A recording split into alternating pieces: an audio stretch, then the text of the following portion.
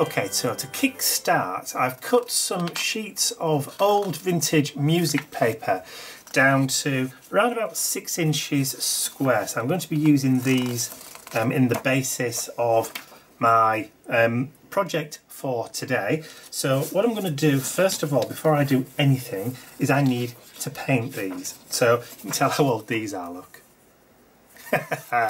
Excellent stuff. So what I'm going to do is I'm going to grab some Dina Wakley Media Ruby, so that's the red paint, and I'm just going to put a blob of the red paint just down onto my polypropylene mat here. And I've only got this just because I'm using it as a little bit of a paint palette. I've got some water, and I'm just going to water that paint down a little bit.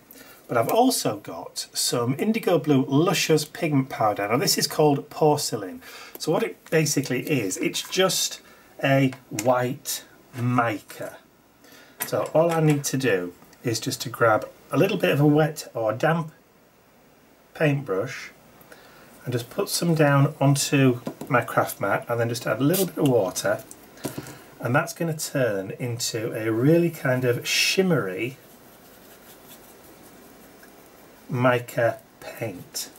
So you can see the shine on that already, and I'm going to kind of mix that in with my red paint, and I'm going to turn that red paint from Dina Wakley into a really kind of nice loose metallic red.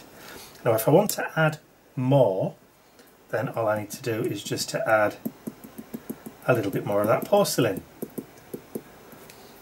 and then just kind of mix it in until it's absorbed into the paint and the pigment. So whatever pigment you've got, this porcelain will obviously absorb completely and turn any paint into a beautiful metallic-y, glimmering, shiny kind of paint. So I'll just put that little brush to one side, add a tad more water, and then just pick up my paintbrush. And then all I'm going to do is just go over the entire sheet with that red paint, and obviously it's going to pick up that beautiful mica as well and deposit that down into the paint onto the paper. So I'll just put that to one side. So I'm going to need 2 or 3 sheets of the red, like so.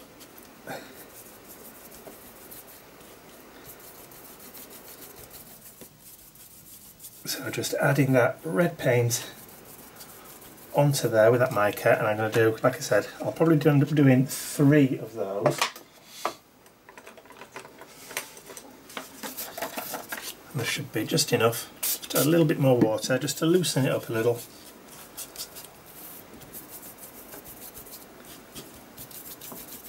I'm not going, exact, I'm not going to go mad. Might just need to add a little bit more paint. Just shake a tiny amount of that porcelain. That should do. I'll just grab, I think I've just blown porcelain mica paint powder all over my trousers now. But what the hell? It's Christmas.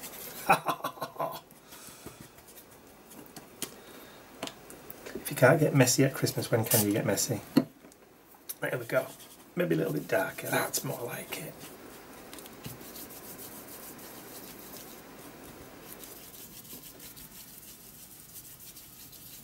And then I'm going to let that soak in and dry. So there's our 3 sheets. Now I also need a green one. So I'm just going to wash off my brush, grab a baby wipe,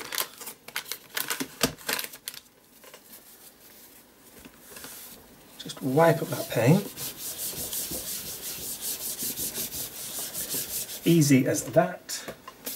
And then this time I'm going to grab some Dina Wakley Media Olive, a splodge of that, the porcelain mica, I'll just rinse off my little mixing brush, add some water onto there, and then let's get that mixed in. You see how easy it absorbs into the paint. Obviously with it being powder there is like a binder in there too, so it does make the paint a little bit thicker, which is why I added the water. So a little bit more. Get it a little bit more fluid, and that should do us, I think. Maybe a little bit more mica, just to get it a little bit more sparkly.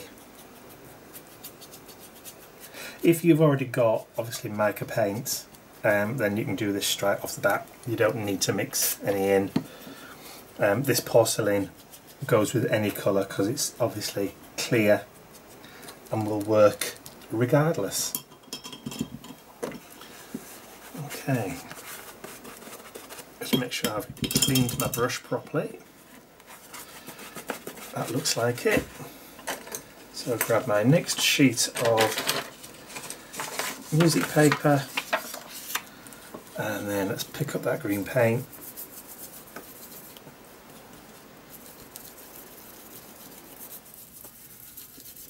There we go. When that dries, obviously that mica will shine through. Perfect. Okay, pop those wet wipes away for a second, and then I need to get all of these coloured sheets all dry. So I'll get them dry, grab my heat gun, and I'll be right back when all 4 sheets are nice and dry.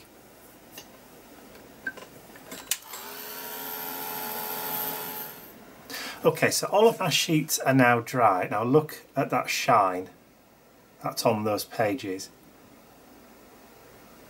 That's just with adding that mica into the page, and as you can see there, look, there's a nice kind of glint and shimmer on all of the sheets. Now obviously if you don't have any of that mica powder, you can use, you know, one of the Prima Marketing glimmer spritzes or a glimmer spray, anything that's got the mica spritz in it that you can just go over the top with. You don't have to mix it in like I've done. It's just one of many different ways of doing it, and of course you can add as much or as little as you want to. See, there's not as much in that one as there is. I mean, look at the shine on that. You've just got that nice kind of glimmer in the background. Okay, so I've got all 4 of my sheets. So I'm going to bring in my big shots, which I've just got off to one side here. And I've got here my tattered poinsettia Biggs die. I don't know if you can see that. It's one of the steel ruled ones, and I'm going to cut all of these out all at once. Just lay my cutting plates on. I've had my big shot now for when did I buy it? About 2007, and it's exactly the same now as it's always been. It's never ever failed me once. Brilliant piece of kit. And there we go. So I've got 1 lot, 2 lots, and I think this is all 4 sheets all at once. All my little bits are just dropping out there. Cool, so I can put that to one side, and then I keep all of my bits here.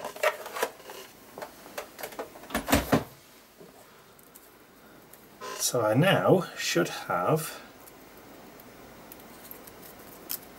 a nice green base with a couple of those. Oh, sorry, maybe a larger one there, and then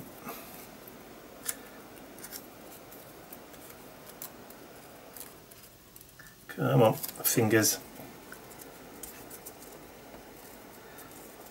And then there should be a small yellow centre, or yellow, greenish centre, that we can add for our little tattered poinsettia. So let's just move that to one side. I'll take that one out, like so. Put the smaller one in there. Another one, actually is that the same size? It is the same size, isn't it? Doing this on the fly, don't you just love it? And then again, and just like that. Nice big kind of poinsettia. So I'll just move those to one side and bring in the next bit. Okay, so I've got a Tim Holtz Ideology burlap panel. So I've had this for quite some time. Let's see if we can break our way into it. There we go. Perhaps I should have opened this beforehand.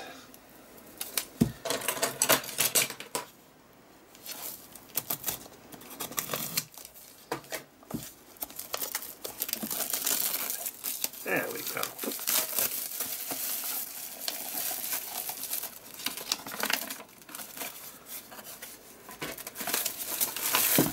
There's the panel.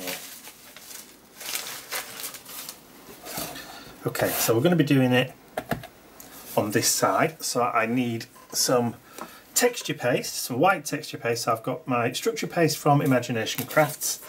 I used this not so long ago for the very first time. Kind of enjoyed it. It was just right. So I'm going to just grab some of that texture paste and I'm going to just add it straight down onto the panel.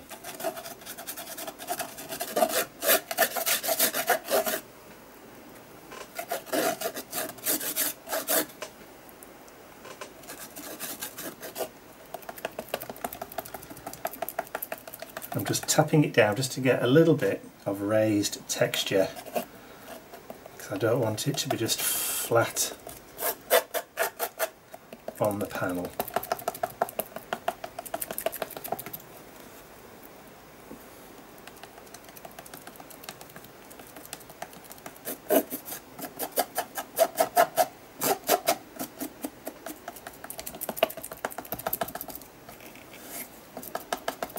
Because every time you do this, if you do more than one, it's going to look completely different.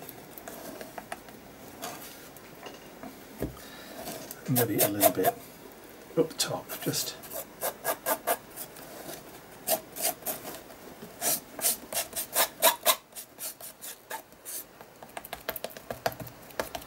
Okay, so I'll drop that spatula into some water, and then I'm going to bring out my heat gun and I'm going to try and dry this off as best I can, and then I'll be back as soon as I've done that.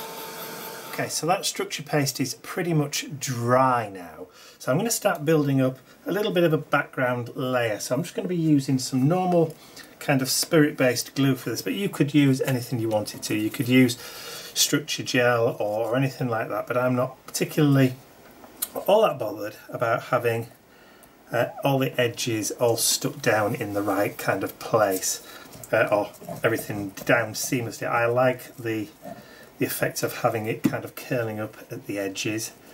So I'm just going to layer down some of these pieces just here in the background. I'm not particularly going mad about placements. I just want to create a kind of backdrop. Even tuck something in there like so, and then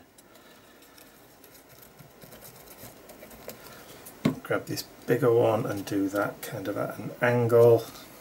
Take it up there, maybe. Just stick that down. Another piece of music paper like that. Come on, fingers. And I don't even mind too much if I've not even got the music paper the right way up. that'll do nicely for me. So I've also got some Tim Holtz paper dolls, because these are just perfect for adding into little projects like this, just for a little bit of nostalgia. So let's stand him there, get our two little girls. I love these projects because they don't take long to do, and I think they can look quite, quite cute and effective. Now, I appreciate that I'm covering up most of what I've stuck down, but that's not the point. The point is, it's like a foundation. You don't necessarily all see all of it, but you know it's there. And then take our little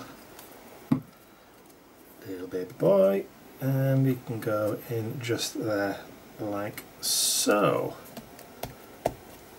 Okay, so we've got our little foundation there. I'm probably going to be adding in this in a little while, but let's go back to our poinsettias. Now I could go around all the edges, distressing them and making them darker, but I'm not going to. I'm just going to grab each one and I'm going to stick that down kind of in the corner. Don't mind if it's coming off the edge a little bit. And I'm not going to stick it flat. So let's twist it around, get it to work in between. And it's just a gradual process of just building these layers up, moving them around until you're happy.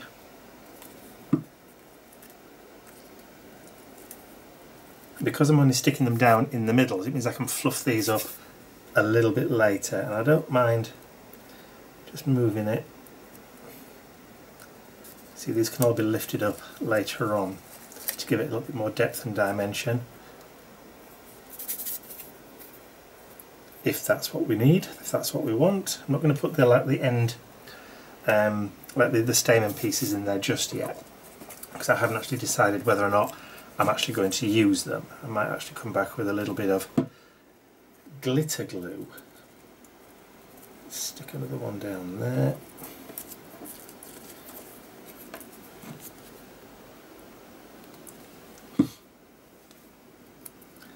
And then just build up our little poinsettia flowers. And of course, if you've got other poinsettia dies or flower builders, use whatever you want. Don't have to use the same thing I'm using if you want to try and recreate something very similar. That's okay. And then this one, smaller one just over there.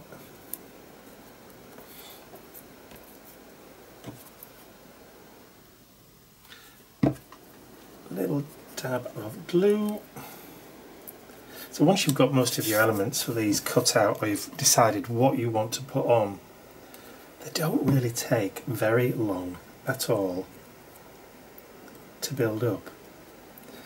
Matter of minutes. Okay, so we've got the little robin.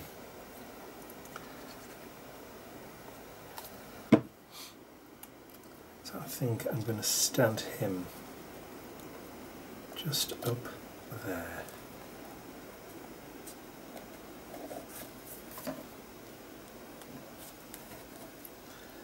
Okay, so I need to leave this glue just to sit for a minute or two, and then I'm going to come back. Just let that sit for a minute, and then I'll be back in a few minutes. Okay, so they're pretty much stuck together now. There is still a little bit of movement on them, so I just want to drop in some little golden accents. I've decided not to use those little centres that go with it. Instead I'm going to use some gold stickles. So right in the centre there, I'm just going to make sure that there actually is some of this left in here. I haven't used these this year at all, so I'm just going to add some little dots of gold into the centre of each one. Just go around. Of course you could add gems if you want to,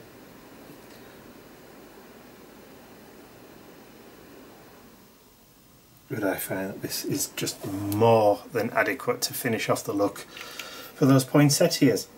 So I just want to add a little bit more up here. So I've actually got some more Christmas ephemera kind of stuff. So I'm just going to add that little ticket down there. I've got the number 25, which obviously has its own little significance. And then we have a special delivery, because it's all about the parcels. And I'm going to run that just across there like so.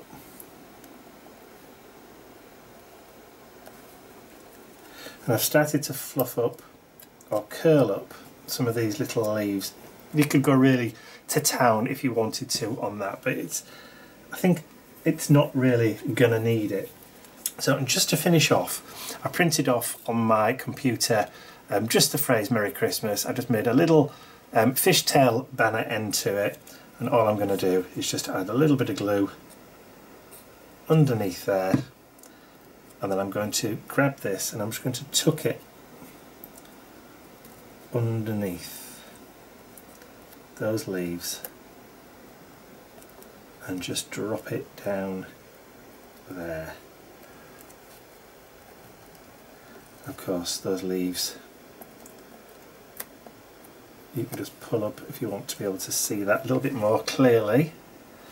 Right, let's move that special delivery up a tad.